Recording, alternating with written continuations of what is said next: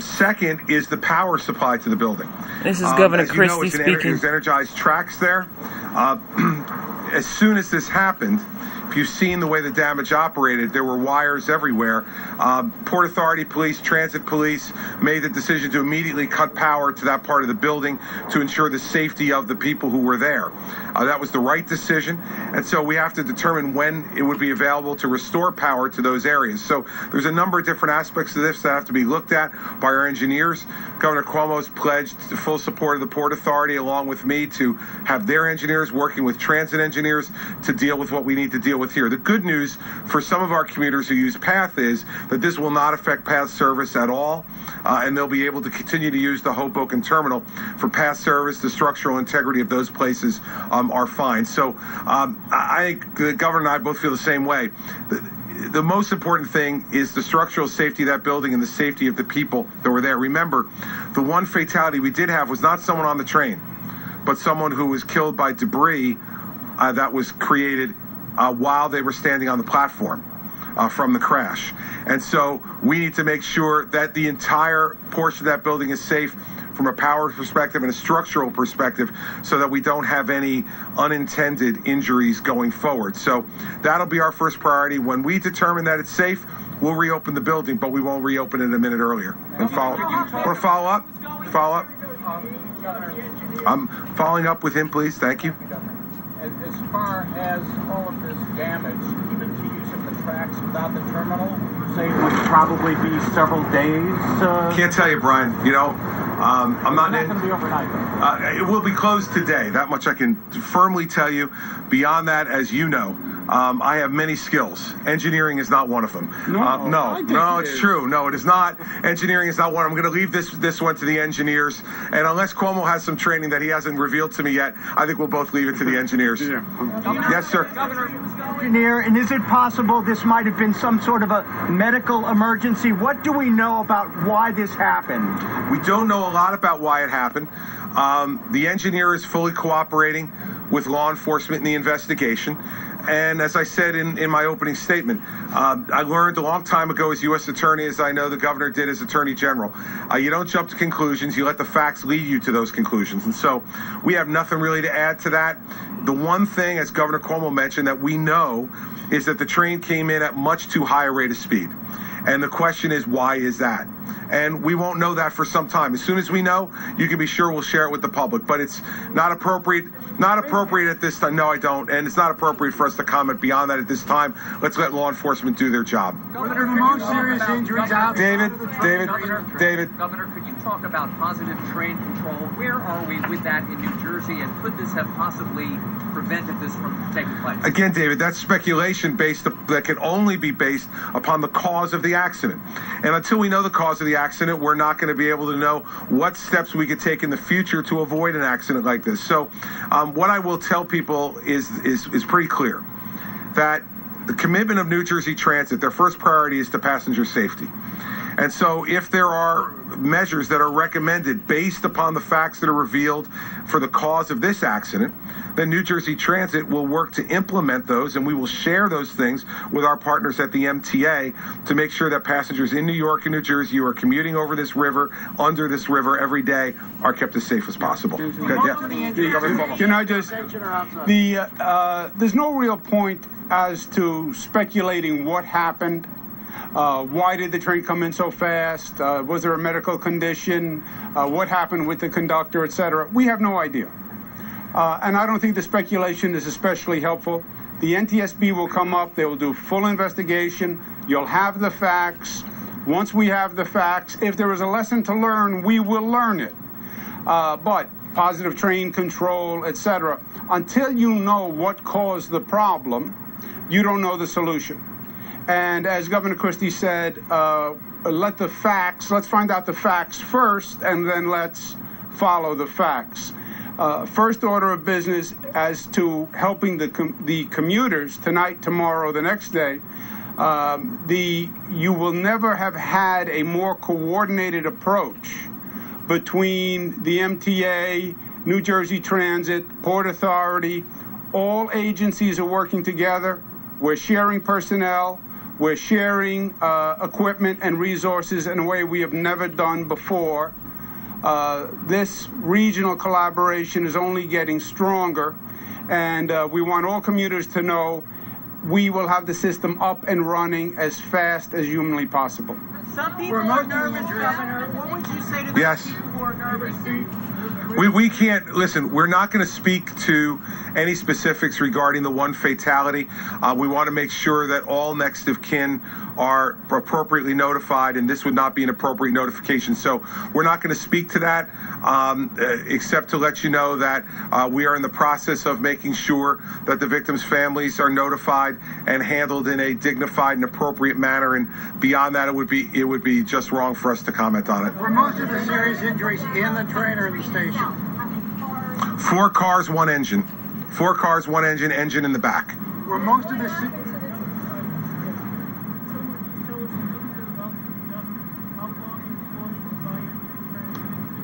NJ Transit will release that information as appropriate. We're not releasing it at the moment while we're in the middle of a pending investigation. Were most of the injuries in the train or in the station?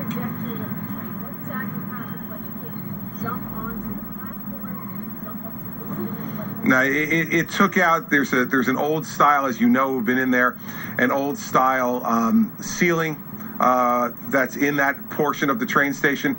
It took out a number of the supporting structures for that ceiling. The ceiling in that area collapsed, and it came to a stop at the wall that leads into the terminal.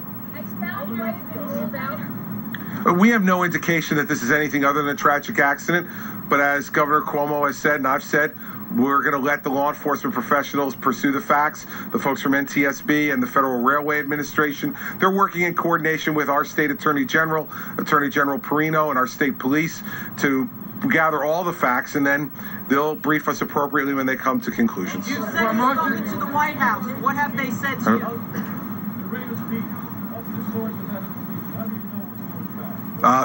From eyewitness accounts.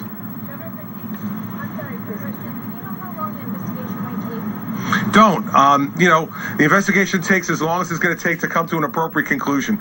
But I can say this, we have some of the best professionals in the Port Authority, in MTA and New Jersey Transit, anywhere in the world on mass transportation. And so I have a great deal of confidence in them and our law enforcement officers to come to a conclusion as quickly as any force of people could come to a conclusion. Most of the injuries in the train or in the station, or what? Most of the injuries were in the train. You said you've spoken to the White House, Governor. What have they said to you? That would have prevented it from coming in at such a high rate. Again, we don't know because we don't know what the cause of the high rate of speed. I heard what... No, listen. You speak English, I speak English. I heard what you said. Now you let me answer, and that's the way the system works. The fact is that we don't know what the cause of the high rate of speed was. Therefore, we cannot answer the question as to whether any other apparatus or systems could have slowed the train down or not based on that. So we're not going to speculate on that, and I appreciate your question. You've said you've spoken to the White House, Governor. What have they told you and advised you? No, the White House just offered their condolences for the victim and for their prayers for the survivors, and made sure that the NTSB and the FRA were coordinating with law enforcement here, and offered any further assets that we, the governor and I, deemed necessary to deal with the problem. It was a brief conversation, but the White House offered their full cooperation, and I thank them for reaching out and offering that cooperation. And in terms of the exact speed of the train, you said that the... I don't know the total number on the train. There were 108 injured and 1 fatality, as we said before. Well, they vary. Some were people who were able to walk in, and some who were taken by New Jersey Transit bus to a hospital, graded up to those who were removed by ambulance. So there's a varying degree of them. Right now, we don't have any reason to believe that there'll be any further fatalities. But again, that's going to be things that are determined by the care and treatment that are given at the hospital and the severity of the injuries as they came in. But right now, the only fatality we have is the one that we mentioned already.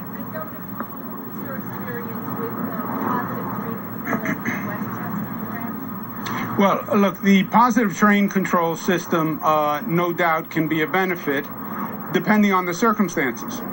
And what we're saying here is we don't know what the circumstances were that caused the train to continue at that rate of speed.